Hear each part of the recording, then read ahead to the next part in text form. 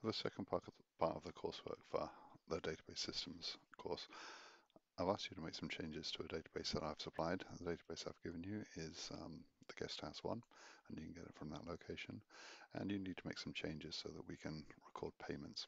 And we're going to imagine that the change you're going to do is to add a column to the guest table so that we can store the credit card number of the guest. This isn't the right answer. It's not something you want to do, but I want to show you how we can approach the task. So the server we want to get to is called INF08104, but we can't get to that from outside the university. It's blocked by the firewall. You do have access though to socweb8.napier.ac.uk. Two tools we're going to be using are PuTTY and WinSCP. Let's open PuTTY first. So my username is 4436, and that is at socweb8.napier.ac.uk.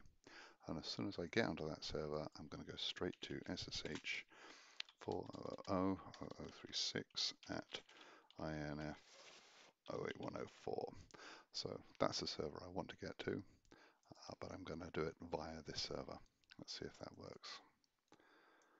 So it's come straight in, asked me for my password. This is my normal Napier password using Active Directory. And I type that in, you'll notice the commands don't get echoed. And that's taken me into the server, and from there I can go into MySQL, for example, your MySQL command. MySQL, hit tab, that gets me into MySQL, and I can create tables there. I'm not going to do that just yet, so I Control D to get out of that.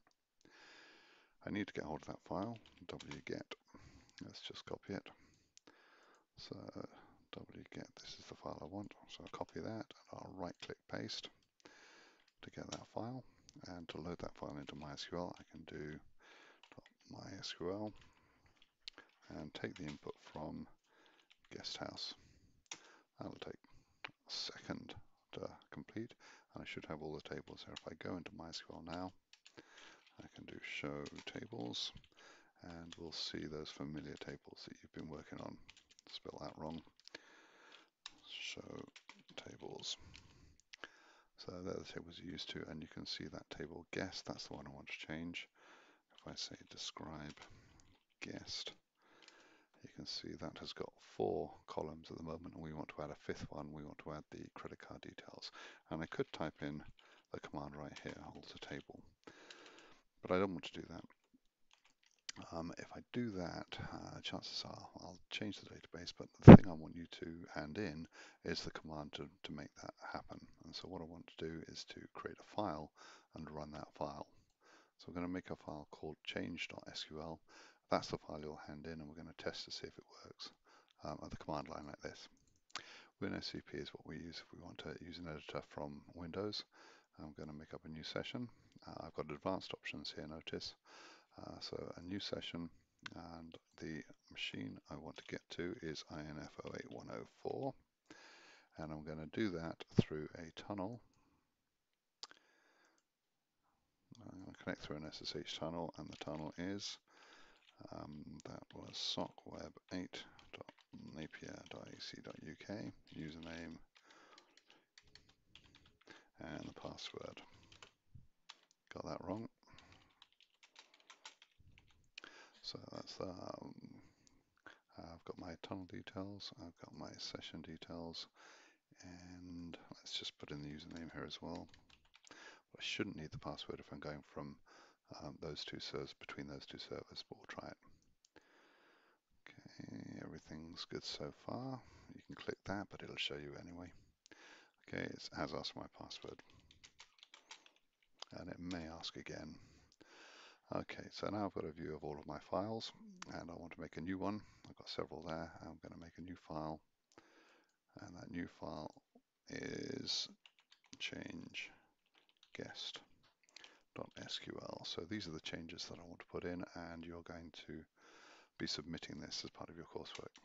Here's my new file. The command I want is alter table, guest, add column, and it's credit card number, which will be a varchar 16. Okay, I've got one mistake there. Let's leave that mistake in just to see what happens. So Control S to save that, and it's asked my password for the last time, I hope. And I want to get back to this window here.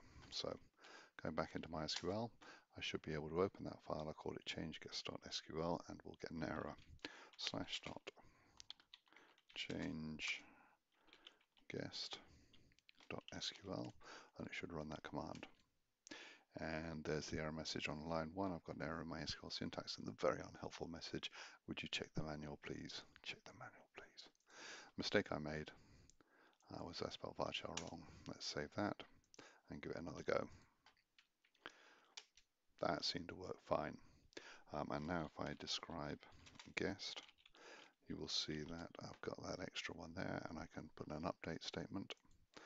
So update guest set credit card num equals 1234 1234 1234 1234, where ID equals, let's pick a guest at random, select guest, select ID from guest, and let's spell select right.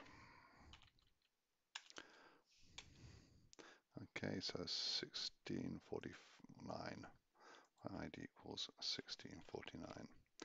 So we've added a column and we've changed, we've updated one guest and made up an imaginary credit card number for that guest. I'm going to save that and try and run the command again. So there's that. Now next time round, this fails because I've tried to add the column a second time, but the update seems to have worked.